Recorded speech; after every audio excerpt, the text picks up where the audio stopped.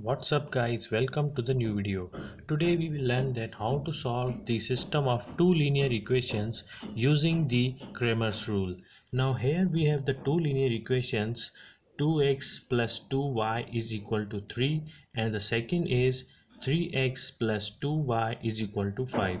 Now first of all we will write it in a matrix form. Now we will take the coefficient of x, that is 2, and the coefficient of y, that is 2, and in the same way the coefficient of x will be 3, the coefficient of y be 2. Here x y is equal to the 3 and 5. Now what we do that we will name all these three matrices just like A is equal to 2 2 3 2, and x is equal to x and y, b is equal to 3 and 5. First of all we will determine the determinant of the matrix A. 2 multiplied by 2 will be 4, minus 3 multiplied by 2 will be 6. 4 minus 6 is equal to minus 2. Now it is not equal to 0, so the solution exists. Remember, if the determinant of A would have been equal to 0, then the solution does not exist.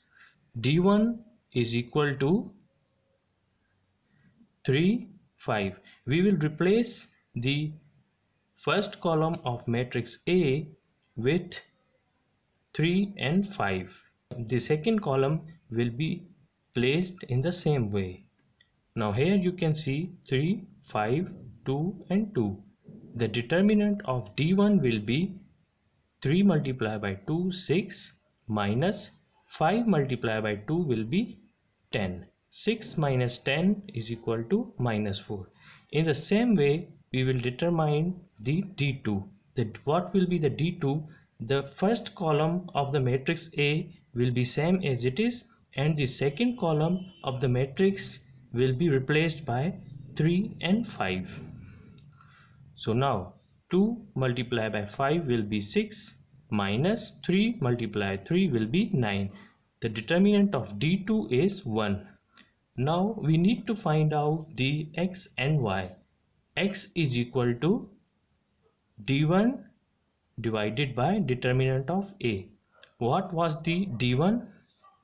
That was minus 4, and determinant of A was minus 2. Okay, minus 4 divided by minus 2 will be 2. In the same way we will find out the y.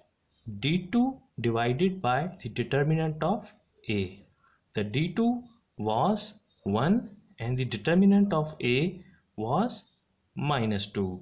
So we will write the solution set and we will put the values of x and y, that is 2 comma minus 1 upon 2.